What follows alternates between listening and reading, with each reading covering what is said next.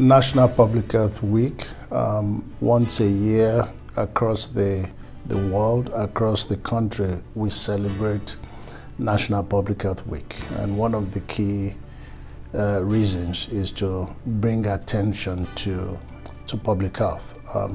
Healthcare is a very strong component of public health, but it is a component. Public health is all the things that we do before we need to go to the hospital. It is all the things that we do after we seek health care. It is very broad, and we must be very intentional in ensuring that we define it broadly. Public health involves several aspects of our lives, and very important for us to pay attention to that. And during the National Public Health Week, we've got different activities. The very first one, for example, is rebuilding public health.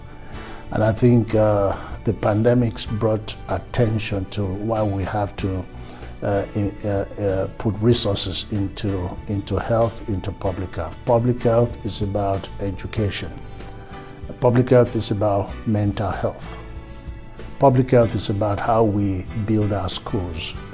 Public health is about ensuring that everybody have enough food to eat. It is about avoiding food deserts. It's about ensuring that we have adequate housing for our people. It's about how we build and even run our prisons. It is very broad. All of these factors together that we call social determinants of health are so important to how we ensure that we have a county and cities that are creating conditions that are optimal for health.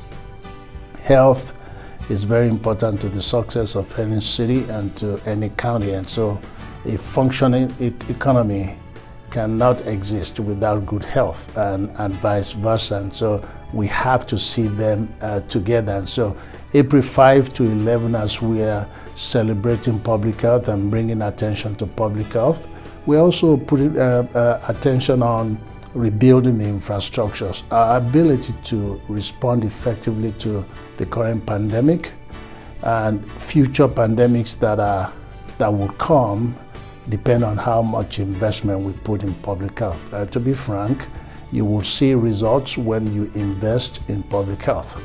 Public health is about building bridges into the community. As a matter of fact, the theme for this year's National Public Health Week is building bridges.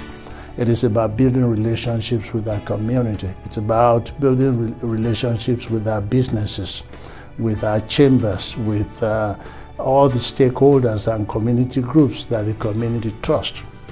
That's what public health is. And then leveraging those resources into ensuring that we create conditions that are optimal for health. Leveraging those resources when we are responding to emergencies and pandemics. Leveraging those resources when we are preparing and ensuring that we are resilient and ready to respond to issues that may emerge, and leveraging those responses to ensure that we are responding appropriately to existing issues. And so as we go through the week, April 5 to 11, and go through different themes, I'm asking that you join us, join the public health workforce in Johnson County, but join the national public health workforce in promoting health. Health, like they say, is wealth. Health is housing. Health is ensuring that people have adequate food to eat. Health is ensuring that there's no one feels disenfranchised. That's why issues of disparity, issues of hatred, issues of racism are also integral to that we must address those things to ensure that we have a healthy community. And so racism, for example, has been identified as a major public health issue. And so we must ensure that every member of our society is treated equally with dignity, with respect. So thank you for joining the 145 workers at the Public Health Department here and the rest, thousands of public health workers across the country in celebrating public health.